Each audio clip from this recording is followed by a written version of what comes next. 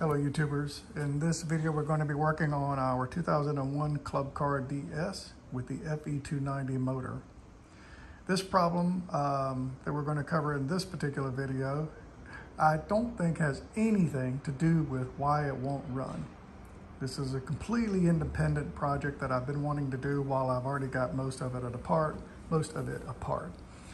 So we ordered a magneto in video 1 and we took it out, and so while it's apart underneath and other parts scattered underneath it over there, I am going to replace the head gasket. So I bought a head gasket years ago when the spark plug blew out of the engine. I guess the previous owner had stripped it somehow, some way, and it had blown up. Hit my rump on the seat, hit the bottom of the seat, and so that was that. So in the haste of putting it back together, I bought a new head from Club Car and installed it, and I had forgotten to buy the gasket. So this is an opportunity to put in a new gasket. Don't know if it's going to amount to anything or be of any value for any reason, but I have the head gasket, I've had the head gasket, and I want to replace the head gasket. So let's get that all apart. First thing I'm going to do, which I've already done, is the air box. This one just sits in here. It was broken ever since I bought it. Next thing is, let's get the carburetor off. So we're going to undo this clip here, this clip here, and it's held in with two 10mm bolts right here. So we got everything off. I like to set things up how they came off. So this was the first piece furthest back. Then there was a gasket, then there was this, then the carburetor, and then the gasket, and the intake thing. All right, so next step. I've already put some penetrating fluid on the exhaust bolts. We're going to be working on those. And I'm also going to be working on getting this panel here off. This is a panel, there's bolts going around it. All 10mm.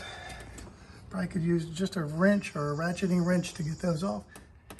Okay, to get the head off, we're going to have to remove this bolt here and that bolt there. And I think that removes this cover. So let's get the cover off. So there was a third screw, there was one there, the one on the side like I mentioned, and then there was one right there, and it comes right out. That exposes the head. So we shouldn't have to make any changes to anything. All we should have to do is unbolt the head. So 1, 2, 3, 4, 5, and 6. Those should be our head bolts. Not all of this is the head. This part here is part of the motor. The head is this right here, this new shiny bit that I put on a couple of years back. So let's undo the screws and get it out. Okay, the bolts are out. You're right here in order. The head should come off and the lifters should stay. Okay. Anyway, let me see if I can get this thing off. I'm basically going to try a razor to see if I can get behind it and see if I can begin to peel it off. So I meant to show the bottom. It's the bottom of the head. Don't look too bad. I run premium in these, and it's not beautiful. I'm not saying it's beautiful, but I'm also saying it's not that bad. From what I've seen on other videos on YouTube, that one doesn't look so bad. So here's the gasket out. You can see why we used it. It does not look bad at all. But these are metal. Well, no, this one over here is out of metal. Maybe not. Anyway, new one's going back in after I clean off the surface. Got a little Scotch-Brite. So I've seated the head gasket on here. It goes onto this peg, but it's going to line up with the bolts and be perfect. Oh, I didn't show you what I did. Cleaned it, put some Scotch-Brite. Looks good.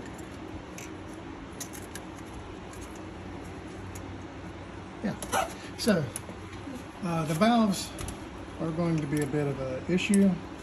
I think what I'm going to have to do is take this part of the head off where the valves sit and align it back up. I'll show you. Anyway, we're going to put the head back on, but we're going to take this off, and so that we can get the valve lifters lined up with the valves. So the cover is off. There's the gasket. No big deal. Well, here's what I was trying to say. The lifters are going to go underneath these here, these rockers. And so we want to make sure they get seated in there properly. The only way to verify when you put the head back down is take the cover off so that you can see that the lifters are in the right space. Now, one thing I also note, as I see it on other shows, I've not swapped the lifters. They've stayed in the hole the whole time. They've moved around, but they've stayed in the hole. So it should line right back up with this once I get them in. So the head is back down. This particular lifter is not seating right, but this one over here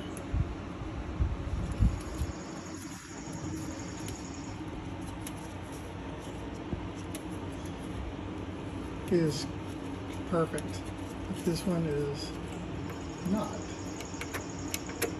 So we have some sort of issue. I'm thinking that when I go to torque the head bolts on, there's some gap down at the bottom. And when I go to torque this thing down, I'll be careful to bring this up and into the seat and tighten it down. It tightens to 18 foot-pounds. Okay, it's just as I figured. As soon as I snug these up, and they're not torqued yet, the lifter fell into place. Snug as a bug in a rug. That is perfect. So 18 foot-pounds. Let me get the torque wrench and torque those down. All right, YouTubers, so that's it for the head gasket replacement. No big deal there. Everything lined back up, went in just like I expected. Tightened everything down to 18 foot-pounds. And now that we're done with the project as a whole, everything's buttoned up and ready to go. So this completes how to replace a head gasket on your Club Car DS FE290. YouTubers, if you like the video, like the video.